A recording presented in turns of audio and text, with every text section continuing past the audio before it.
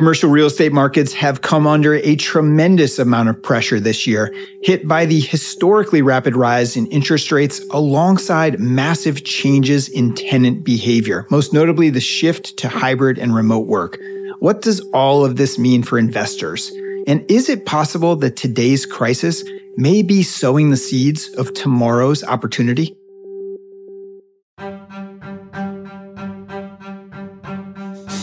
I'm not going to sugarcoat it. It's very, very tough out there. And things, at least from a valuation perspective, are going to get worse before they get better. But with the right time horizon and risk tolerance, I think there's some very, very interesting opportunities in both real estate equity and debt. That was Joe Gorin, head of U.S. real estate equity at Barings. And this is Streaming Income, a podcast from Barings. I'm your host, Greg Campion. Coming up on the show, the outlook for U.S. real estate equity and why the real estate equity portfolios of tomorrow might look substantially different from those of today. All right, Joe Gorin, welcome to Streaming Income. It's great to be here. I'm psyched to have you. Psyched to talk about commercial real estate. It's a segment of the market that is just really in focus at the moment. Everybody's got an opinion. Everybody wants to talk about it. Clearly, quite a few headwinds. You've got structural headwinds. You've got cyclical headwinds. I don't think we're breaking any news by talking about that. But what I'd like to get a sense from you, maybe right up front, is are things as dire as the average media headline would lead you to believe today? Well, if folks are going to listen into this podcast and think that I'm going to go glass half full, I think we all have to be pretty sober about the environment for real estate investing right now. Mm-hmm. So I'm not going to sugarcoat it. Some of the headlines are right. Some are overblown. But, you really, as you said, cyclical and structural, you really have to dig into those two questions. The biggest cyclical issue we have in real estate right now, which I could argue is a structural issue down the road, is interest rates. Mm-hmm. Real estate is a highly interest rate sensitive asset class. And we've got, in my investing career, one of the most challenging interest rate moves, over of many cycles. And so, what that means is there's a massive value question. What is equity worth today? No one pro forma the 10-year going from 2.5 to 3.5 to 5%. Right. That wasn't in anybody's playbook. Yep. So now we're trying to manage the valuation question. There's not all negative out there. There's the structural issues. Some are negative, some are positive. Let's hit the first negative one. Okay. Office. Of course. That's a structural issue. Mm-hmm. I'm not telling anybody anything they don't know, but that's something that we're going to have to navigate because we're not going to ever go back to the way people used to use office. As an example, our office utilization number is 60% of what it was pre-pandemic. By now, people thought we'd be getting back into the office. We're probably never going to use office buildings the way we used to. That's a major structural issue that we're going to have to work with. And we've got the interest rate problem for the value. So other structural issues that we have that are positive, look at the residential sector. You've got some great tailwinds for apartments and rental real estate.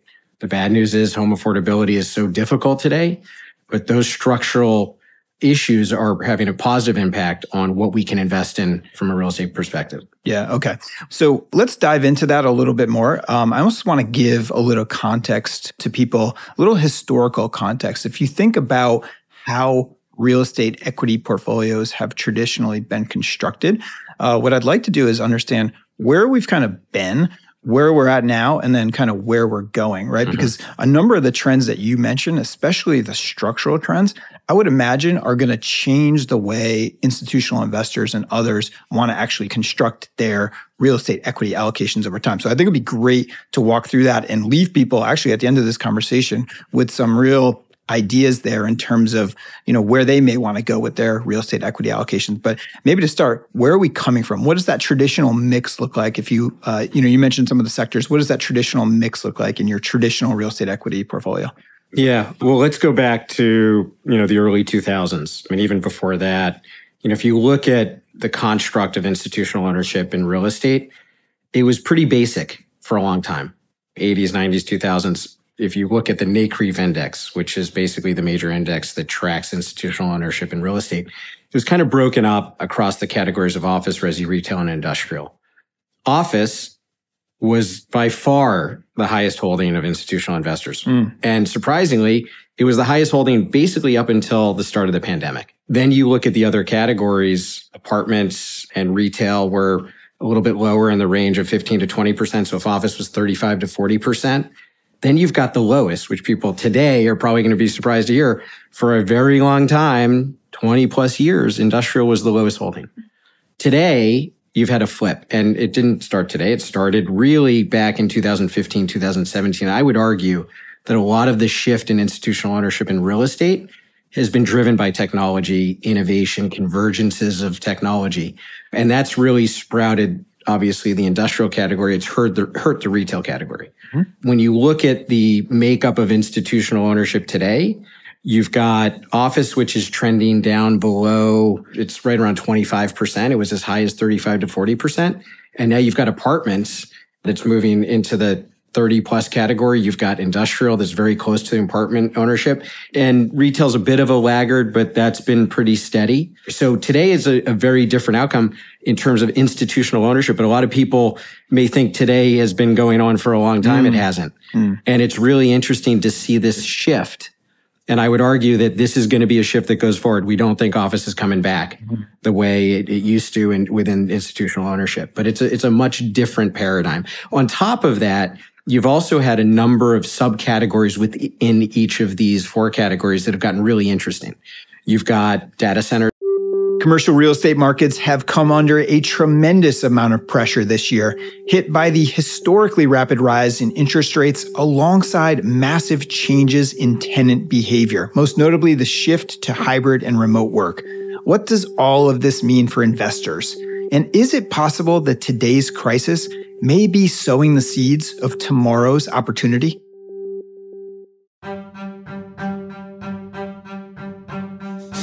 I'm not going to sugarcoat it. It's very, very tough out there. And things, at least from a valuation perspective, are going to get worse before they get better. But with the right time horizon and risk tolerance, I think there's some very, very interesting opportunities in both real estate equity and debt. That was Joe Gorin, head of U.S. real estate equity at Barings. And this is Streaming Income, a podcast from Barings. I'm your host, Greg Campion. Coming up on the show, the outlook for U.S. real estate equity and why the real estate equity portfolios of tomorrow might look substantially different from those of today. All right, Joe Gorin, welcome to Streaming Income.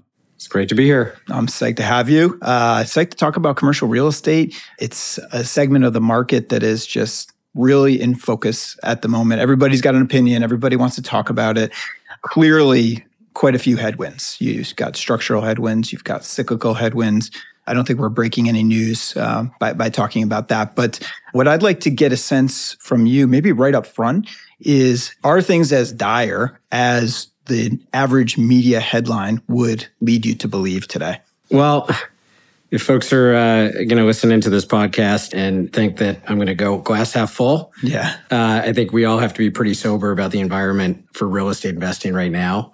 So I'm not going to sugarcoat it. Some of the headlines are right. Some are overblown. But, you really, as you said, cyclical and structural, you really have to dig into those two questions. The biggest cyclical issue we have in real estate right now, which I could argue is a structural issue down the road, is interest rates. Real estate is a highly interest rate sensitive asset class. And we've got, in my investing career, one of the most challenging interest rate moves, over of many cycles. And so, what that means is there's a massive value question. What is equity worth today? No one pro forma the 10-year going from 2.5 to 3.5 to 5%. Right. That wasn't in anybody's playbook. Yep. So now we're trying to manage the valuation question. There's not all negative out there. There's the structural issues. Some are negative, some are positive. Let's hit the first negative one. Okay. Office. Of course. That's a structural issue. I'm not telling anybody anything they don't know, but that's something that we're going to have to navigate because we're not going to ever go back to the way people used to use office. As an example, our office utilization number is 60% of what it was pre-pandemic. By now, people thought we'd be getting back into the office. We're probably never going to use office buildings the way we used to. That's a major structural issue that we're going to have to work with. And we've got the interest rate problem for the value. So other structural issues that we have that are positive, look at the residential sector. You've got some great tailwinds for apartments and rental real estate. The bad news is home affordability is so difficult today, but those structural issues are having a positive impact on what we can invest in from a real estate perspective. Yeah. Okay.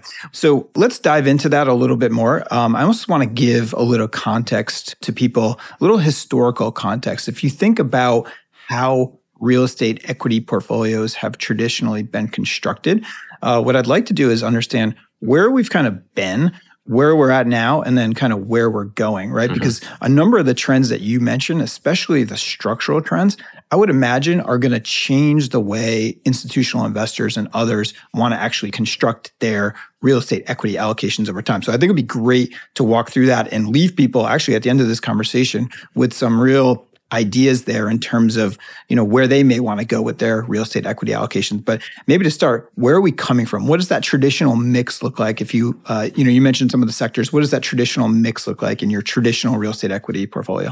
Yeah. Well, let's go back to, the early 2000s. I mean, even before that, if you look at the construct of institutional ownership in real estate, it was pretty basic for a long time. 80s, 90s, 2000s. If you look at the NCREIF index, which is basically the major index that tracks institutional ownership in real estate, it was kind of broken up across the categories of office, resi, retail, and industrial. Office was by far the highest holding of institutional investors. And surprisingly, it was the highest holding basically up until the start of the pandemic. Then you look at the other categories, apartments and retail were a little bit lower in the range of 15 to 20%. So if office was 35 to 40%, then you've got the lowest, which people today are probably going to be surprised to hear. For a very long time, 20 plus years, industrial was the lowest holding.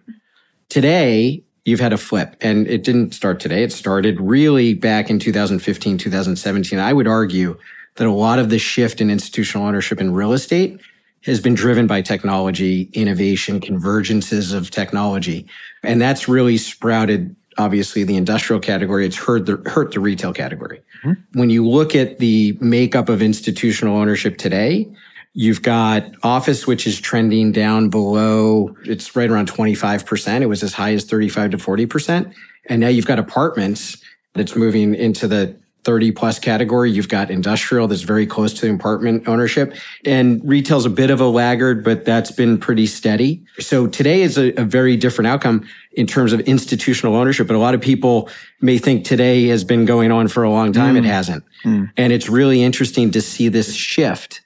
And I would argue that this is going to be a shift that goes forward. We don't think office is coming back the way it used to within institutional ownership, but it's a much different paradigm. On top of that, you've also had a number of subcategories within each of these four categories that have gotten really interesting. You've got data centers, obviously, with increase in data storage. That's a new sector that you could kind of put in that kind of industrial category. You've got life sciences that's exploded in the 2015, 2017 category. That's a whole new category of office. You've got student housing and senior housing that have always been there, but you've also got so much transparency and information that institutional investors and managers are now comfortable going into those categories, and they're working their way into the index as well as a component of some of these larger product sectors. So I'm sure there's just so much nuance in terms of every single one of those sectors. So let's talk about that, because I'd like to understand the risks in some of these and probably some of the opportunities as well. So let's talk about the office sector first. This sector has obviously been in the headlines more than any other. We've talked about it ourselves quite a bit in podcasts and papers, everywhere else. Everybody's got a view, obviously hit hard by the double whammy of hybrid work, as you were referencing, and higher rates. So dramatically changed landscape. You already mentioned that it's fallen quite substantially in terms of allocations in institutional portfolios. I'm curious kind of where this goes. I guess I have kind of a double-barreled question for you here. One is office still core? Is it still a core allocation for real estate equity investors? Question one. And then question two, you mentioned life sciences, but where in this space are there still attractive opportunities, if there are? Yeah. Quick answer, no. Office is not core today. Simply because of this structural shift. I don't think there's any core investor out there that's really excited about buying office. You've got kind of that double whammy of, the highest interest rates you're going to pay for real estate today are going to be to fund office. And that would even be in the stabilized income category all the way to the more opportunistic redevelopment and development category. I'll be a little provocative and I'll say that office probably shouldn't have been as much of an allocation within the core category over the past 20 years. I grew up at equity office many, many eons ago, and we understood how lumpy the cash flows of office are. There's certainly a subset of office that should have always been in the core, but we're talking the highest quality assets with the longest lease terms. And what happened over time is there was such an affinity for office within institutional real estate is I think people overvalued the outcomes.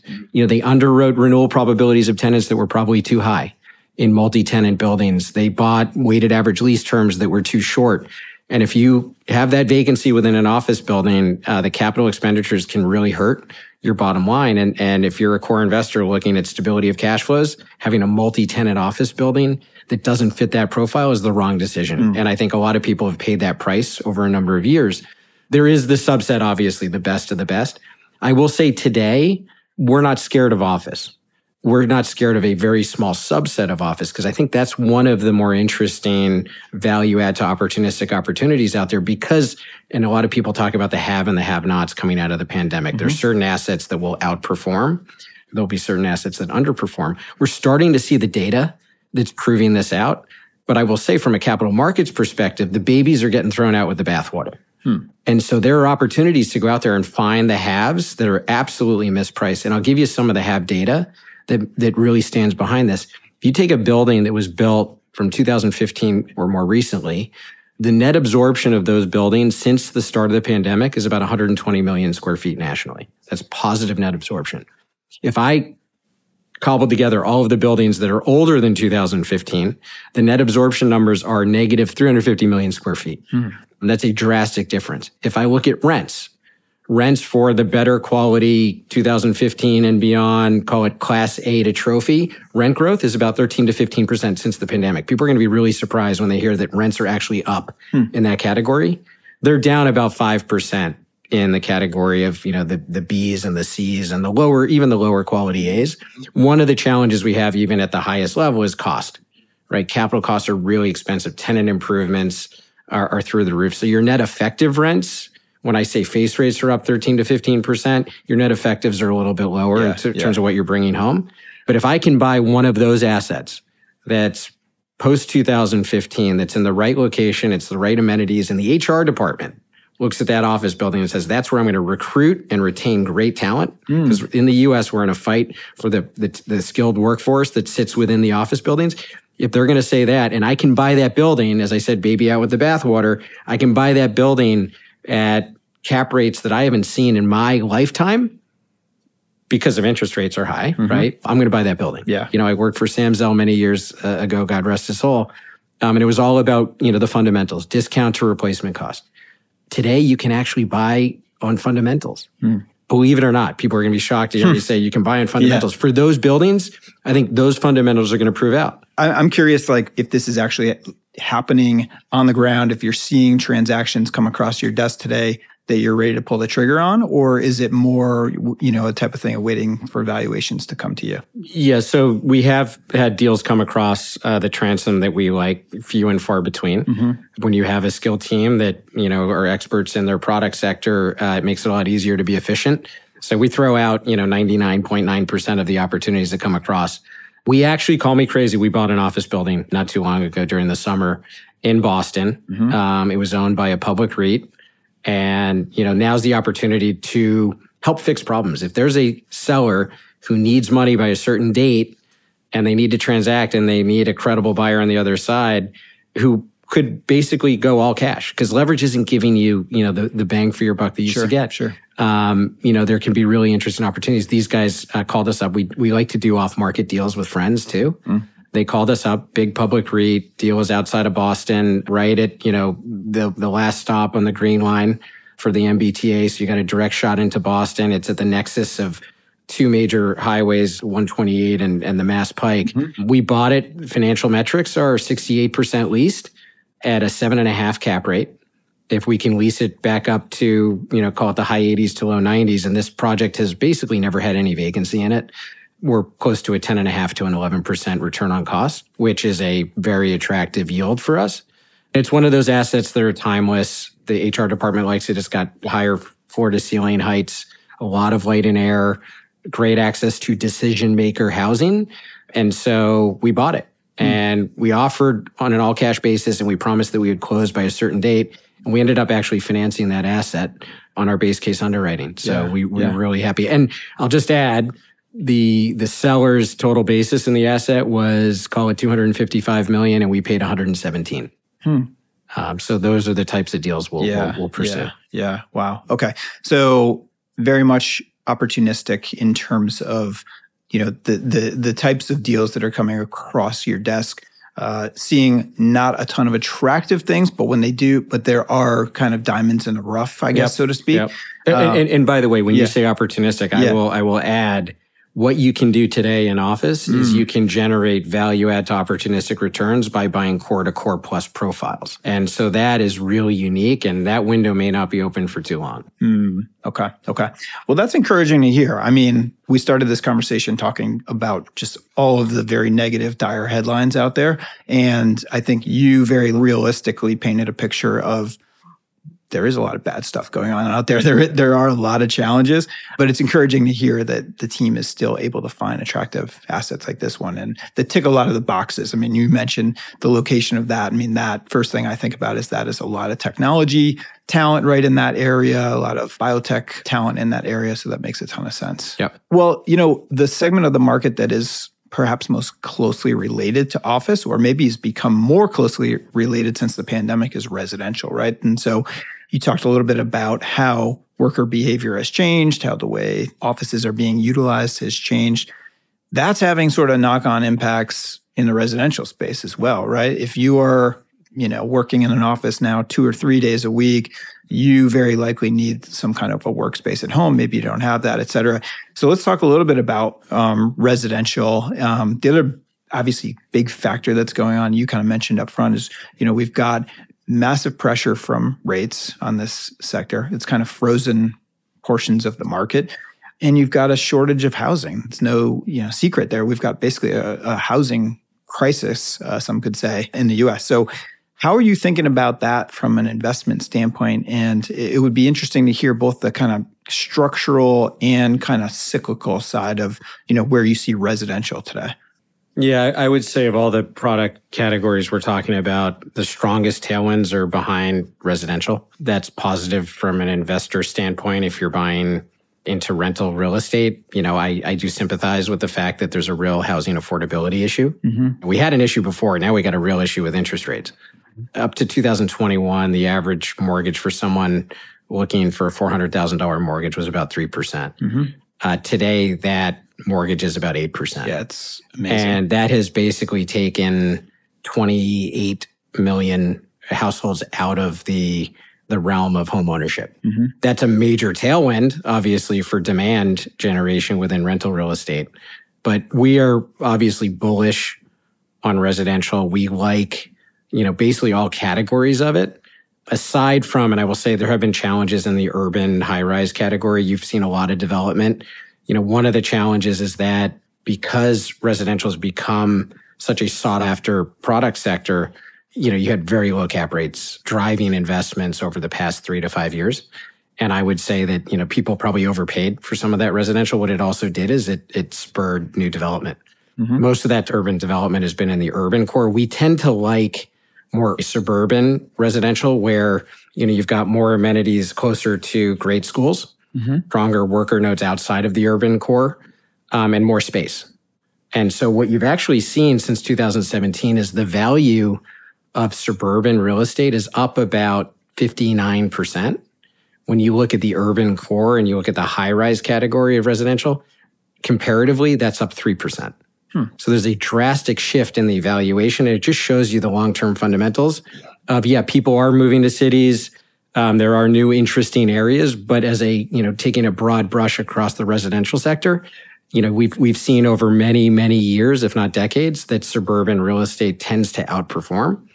We also want to be careful, again, with the cap rate environment for residential. So I would say right now, similar to office, we're scared about some of the structural challenges in residential. Not all managers and owners of residential, I think, have woken up to what the real valuation is.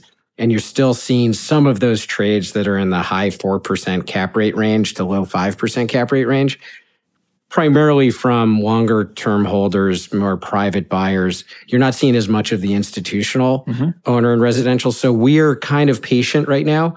We believe in these tailwinds. We think there's going to be a great buying opportunity over the next, call it, 12, 18, 24 months, but we're going to wait for it because some of these cap rates have to back up. When you're looking at residential, you have some of the same financing issues you have for office, not nearly as dire, but the average interest rate you're going to pay when you buy residential is, call it, 7 to 8%. And if you're talking about cap rates over the past few years that range between, 3.5% and 4.5%, well, that dog doesn't hunt right now. And so you could argue that you need cap rates that are in excess of a 6 handle. And that's even for more of the core plus. Then we get into more development, opportunistic residential investing, and you're talking about 7s. And, the market's just not there yet. It's coming. It's going to go there. We strongly believe, but it's not there yet. Okay.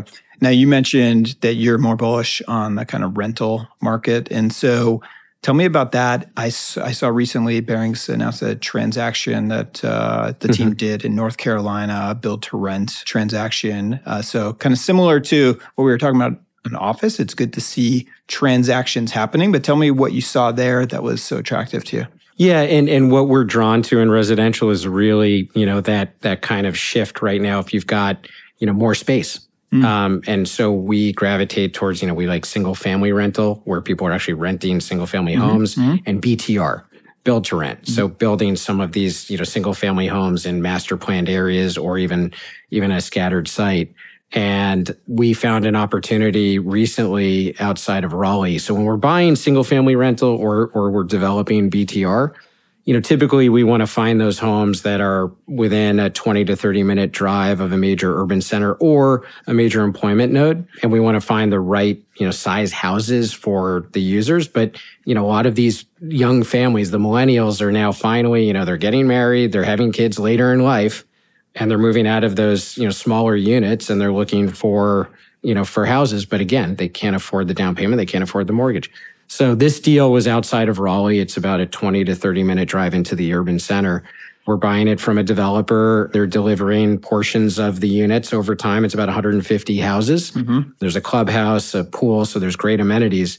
And that's a deal where we looked at it on an untrended basis, on a cap rate basis, and it was about a 6 cap when we originally looked at it. And one of our number one metrics in all multifamily, and this should be everybody's number one metric when you're investing in multifamily, is what is the rent divided by the median income level? Okay. Because when we buy something, we don't want to upcharge people, right? I'm sympathetic to the affordability issue. We want to be at the right rent level, but we also want to be able to see our way to higher rents. We want growth. As an investor, that's what our clients expect from us. So when we originally looked at this deal, the rent to median income level was in the 35 to 40% range, which is a little bit high. We typically want to be under 30% in any type of multifamily we do. But as we dug into it, we had our eyes on the future, not the past. And we started to see a real demographic shift in Raleigh and the skilled workers who were moving in with higher median incomes. By the time we closed on the deal, we realized that the real rent to median income level of those people who are now moving into this area of Raleigh was below 25%, which is a good rent level. It's an appropriate rent level. It also provides us the opportunity to mark rents up over time at the right level that people can afford. And so everybody wins. So this was one of our entry points into BTR, and we'll continue to do that. Not just in Raleigh, we're looking all over the country because there's so many micro markets like this. And we look at SFR. Yeah, that's awesome. I'd love to hear that. And Raleigh is definitely more of a booming market these days. You've obviously got all the universities in the area, a ton of academic institutions, science, technology, so much talent. But that's really cool to hear just how you guys are analyzing that from the bottom up and that denominator of that income going up. I mean, what a tailwind that is for an asset like that over time. Yeah, and we also find some of these deals off market from home builders who, they need the money. right? And so if they find a credible buyer who they can do multiple deals with, they come to us, and we don't want to be one and done. So we're building lots of relationships with home builders around the country so that we can execute on this strategy. I mean, that build to rent segment of the market, that seems like it's going to be in demand for some time to come, just given the housing crisis that we mentioned. It seems like there's going to be no shortage of demand there. Okay, well, let's switch gears. I know we're sort of bouncing from one sector to another, but I think it's interesting to hear your views on these, and even some of these anecdotes, I think, help people understand kind of what's going on the ground, which I think is hugely valuable. So we mentioned retail and industrial upfront. Obviously, these two segments have become much more closely intertwined, I would say, over the last 10 to 15 years, given the rise of Amazon, online shopping, everything that's meant in terms of bricks and mortar effects, and the rise in demand for well-located warehouses and all that sort of stuff. So let's talk a little bit about that. Those trends, I would say, have been big structural trends for a decade plus now.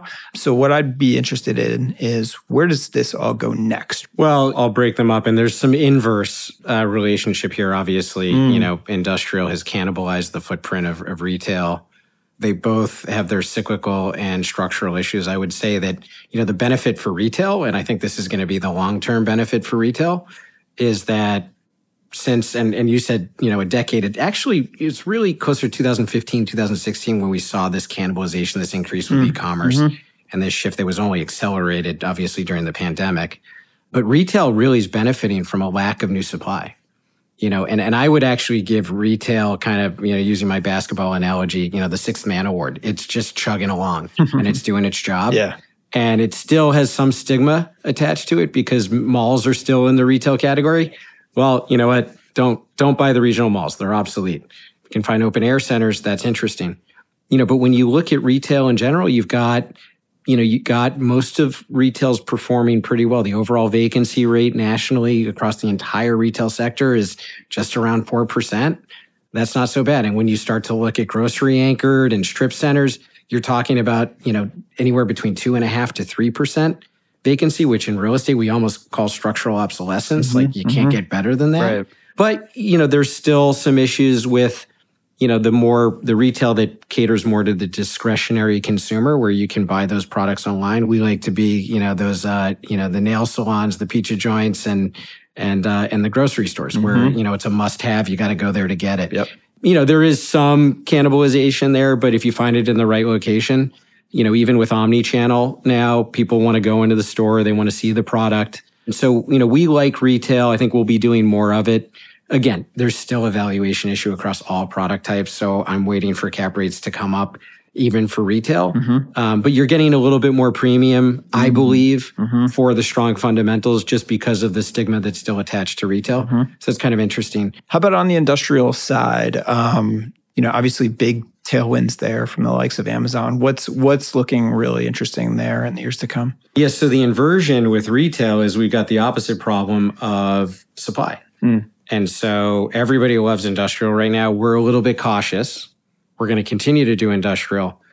Right now, as of today, there's 520 million square feet being built in the United States of America in industrial. Wow. So there are going to be pockets that are overbuilt. There are plenty of areas where there's still opportunity. The tailwinds are so strong, right? You've got supply chain reshoring, you've got onshoring, you have a great need for more industrial space, but you're going to find pockets because you've had so much delivered. Just over the past 3 years since the start of the pandemic, you've had about 8% added to the inventory of industrial across the US. As an example, for retail over the past 3 years, the same 3-year period, you've had about 1% added for retail. Yeah. And so I look at the 520 million, I say, we got to be really careful about where we're going to invest in industrial. We got to pick the right places. There's still an opportunity to do it. And then I'll also go back to the valuation question that is going to, encompass everything I'm saying, which is cap rates for most of this stuff is still too tight. And it means managers, we all have to get real and tell our investors what is the right cap rate to mark this asset at. What's been great about industrial over the past 5-7 years has been these mark to markets. Everyone thought that, I'll have 3 to 5% rent growth, and some buildings get 20 to 40 to 50% rent growth, if not greater. And then what that did is now people go into the sector and they say, oh, great. I can buy at a razor thin cap rate because I'm just going to bet on that mark to market. And they keep betting on that mark to market, but they're pushing out that lease expiration. So I'll buy the 3 cap knowing that in year 5 or 6, that 3 cap is going to go to a 6 cap. Well, what happens if there's oversupply and maybe you don't? So you need to buy at the right cap rate based on your vision for, when does the rollover happen? And too many folks, I think, got lulled into buying at tighter cap rates based on the mark-to-market argument that may not be there. Okay. So that's a challenge for just valuation purposes. We just have to be able to buy at the right cap rate. Financing, it's an easier time to finance residential and industrial right now, but it's still a lot more expensive. And so we'll be focused on the ports. We'll be focused, areas. We'll be focused on some of the port areas that are growing faster than others. There's a whole inland port system that's growing within the United States because the ports are tapped out. So I think there's a great opportunity to invest around these new emerging inland ports that are going to need more industrial. And looking across the border, onshoring just over the border of Mexico into Texas and some of the Southwest states, I think are going to be really interesting opportunities for expanding your industrial footprint. But some areas, you got to not just understand what's in the ground now, but what's being planned. So you just have to be smart about what you're buying and where. Yeah. Those supply-demand dynamics are really fascinating. Really interesting to hear how it's so different from industrial to retail, especially. When you think about supply, obviously a big part of that is new development, right? So you've kind of mentioned a few things about development. We talked a little bit about the build-to-rent transaction in North Carolina, but a lot of what you hear today about new development is that things are really challenged, right? And it's no surprise, cost of money has got much more expensive. So, the economics in many cases may not make sense to develop new properties. When you look at development, I know this is kind of a broad question, but what actually does work in development today? Nothing. Well, few and far between. I would say that, again, I go back to the whole valuation question and, where's the debt? You're going to finance any development unless you're going to do it all cash. And not a lot of people want to go all cash on development today. You're looking at a SOFR rate, which is kind of the base index rate, replaced LIBOR that we're all utilizing primarily as a base rate. And SOFR's, well over 5% now. And to develop, the banks are concerned. And so they're putting spreads on top of SOFR, depending on if it's office, they're going to probably put 1,000 points over, basis points over SOFR.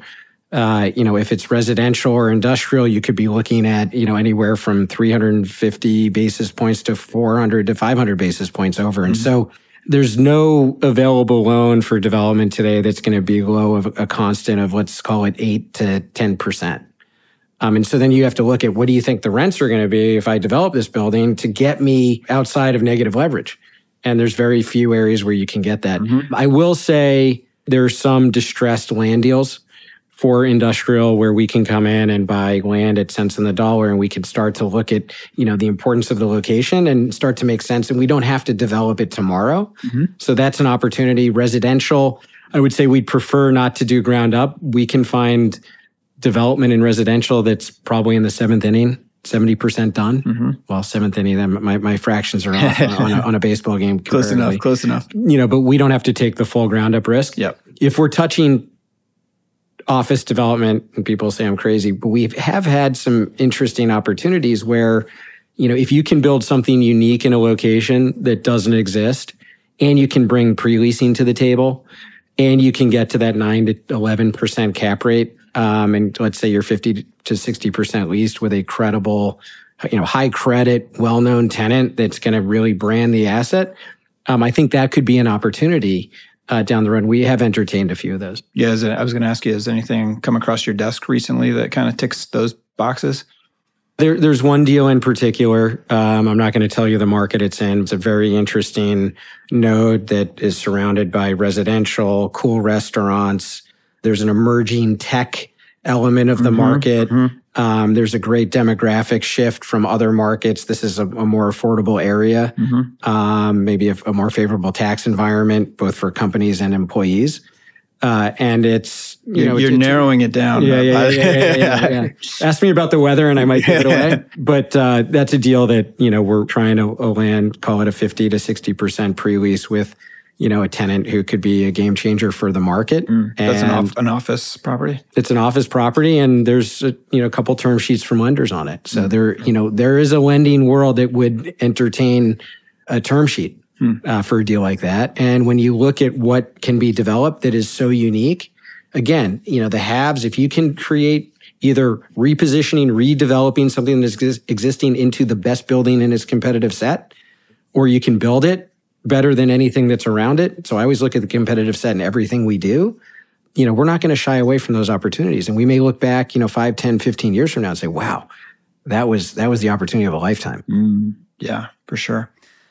All right. I feel like we've kind of been talking about risks this whole conversation, but I do still want to ask you about risks. There's none. If there's anything else out there, I mean, gosh, we've talked about rates. We've talked about some of the structures. Wars, recessions. What do you want? Yeah. I mean, there's no shortage. But is there anything else if you're looking at a real estate equity allocation over the next whatever time frame you want to look at, let's say 5 years, is there anything that jumps out to you as a risk that we haven't talked about yet